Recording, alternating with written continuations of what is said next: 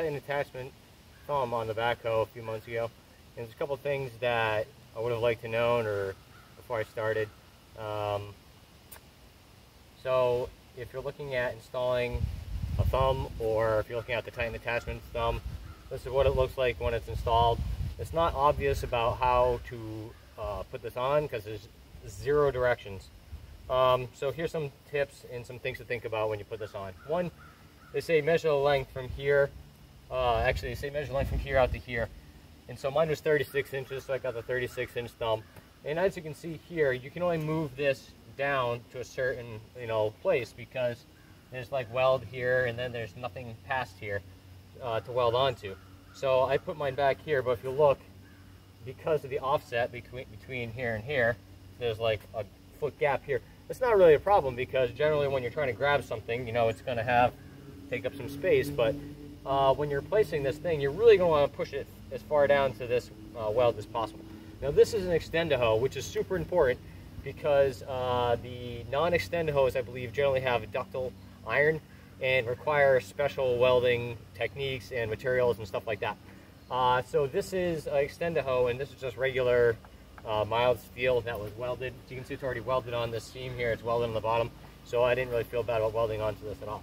So this thing, it's not obvious what this thing does, but this is a retainer, so that this part here, this intermediate part, can have a place to live.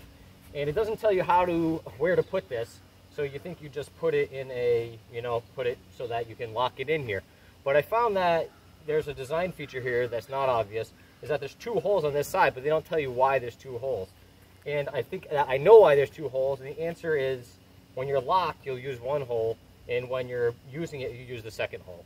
So this is actually all the way forward now, and there's only many different levels of going back here. And you gotta be super careful to make sure that this doesn't hit this, because it's a lot closer than than the bucket is, and it moves at obviously a different rate. So, oh yeah, the first thing I guess I should say about this is that this is, I think, 1/2 inch. I think it's like 1/2 inch steel. It's very robust, but it's also very heavy. So you got to be careful to make sure when you're pulling these pins out and stuff that you don't have, I don't know, a limb between here and here, because it'll break it right in half, I can pretty much guarantee.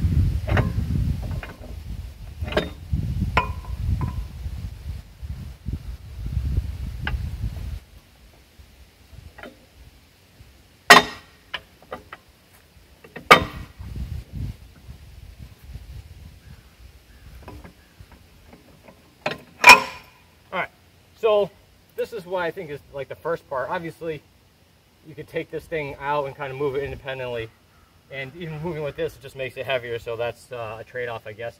But once this guy is locked in like this, if I pull this 2nd pin and push it up the rest of the way without having to deal with this thing coming loose on you.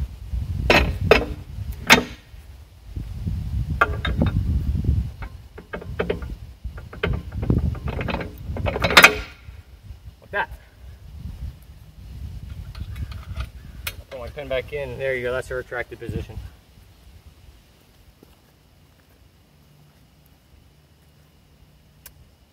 So the takeaway here is when you're placing this thing, make sure that it's in line, because there's very little of a gap between where this thing wants to land and where this thing has to go. So when you're putting this whole thing together, absolutely tack it into place and make sure this guy's going to fold and it's going to slide in between these 2 plates, because there's less than 1/8 of an inch between the 2. So it has to be like nearly perfectly lined up. But yeah, so when you place this, the distance between this pin and this pin is the same distance on this middle strengthener back brace from the end hole to the inner hole. And I think that's the way it wasn't supposed to be installed.